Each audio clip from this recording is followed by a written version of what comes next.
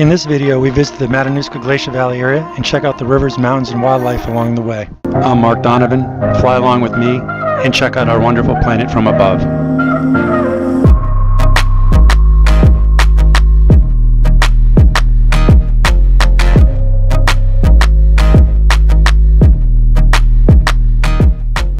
After having another tremendously delicious breakfast at the Pioneer Ridge Bed and Breakfast in Wasilla, Alaska, which I can't say enough positive things about, we headed northeast, first passing through Palmer, Alaska, and then jumping on the Alaska Route 1, or also known as the Glen Highway. This is our room. This is at the Pioneer Bed and Breakfast, and each room has a theme. This theme is fishing, as you can probably see by these walls. Real rustic looking facility. It's actually part of a converted cow barn that was redone many years ago, and each room is about, I would guess, around 10 rooms. Each one has a different theme, like the Iditarod room, the fishing room, the Denali room, etc.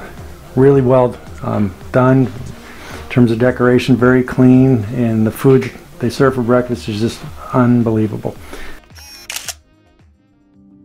Traveling along the Glen Highway, which snakes east-northeast up through the Matanuska River Valley, we took in the breathtaking coastal and interior mountains on both sides of the highway. And paralleling us most of the time was the Matanuska River. The river varied in width from narrow and fast-flowing rapids to wide and braided, with multiple streams heading southwest to the Knik Arm and eventually flowing out to the Cook Inlet and into the Gulf of Alaska.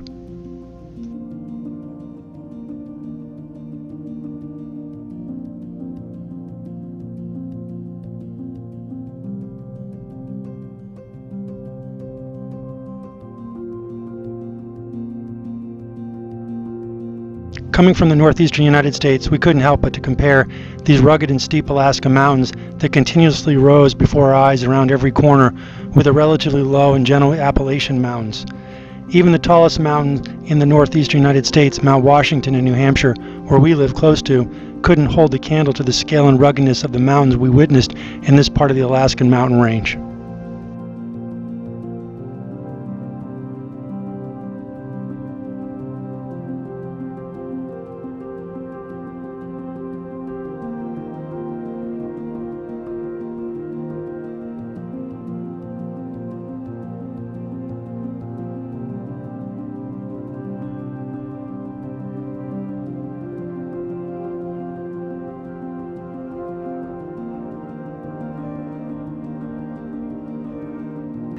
After about an hour's leisurely drive, we finally saw the toe of the Matanuska Glacier from the edge of the Glen Highway.